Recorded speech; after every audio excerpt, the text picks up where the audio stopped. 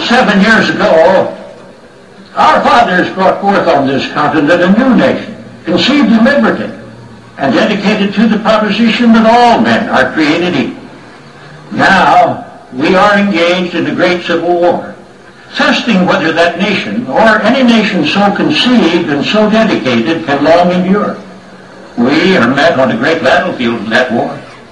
We have come to dedicate a portion of that field as a final resting place for those who here gave their lives that that nation might live.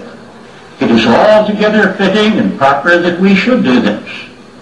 But in a larger sense, we cannot dedicate.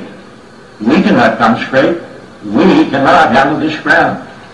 The brave men, living and dead, who struggled here, have consecrated it far above our poor power to add or detract. The world will little note nor long remember what we say here, but it can never forget what they did here. It is for us, the living, rather to be dedicated here to the unfinished work which they who fought here have thus far so nobly advanced.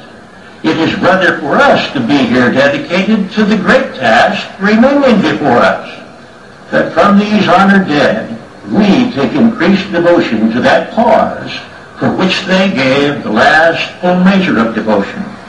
That we here highly resolve that these dead shall not have died in vain, that this nation, under God, shall have a new birth of freedom, and the government of the people, for the people, for the people, shall not perish from the earth.